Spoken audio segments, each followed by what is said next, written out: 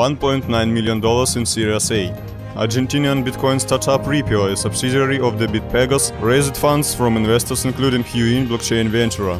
Ripio representative Juan Mendes told CoinDesk, "BitPagos is a new brand that was to link to merchants and B2B payment processing, and we needed a new brand that suits our mission best. The company plans to raise an additional $400,000 in funding over the next 90 days via Angel List, bringing its total funding to $2.3 million.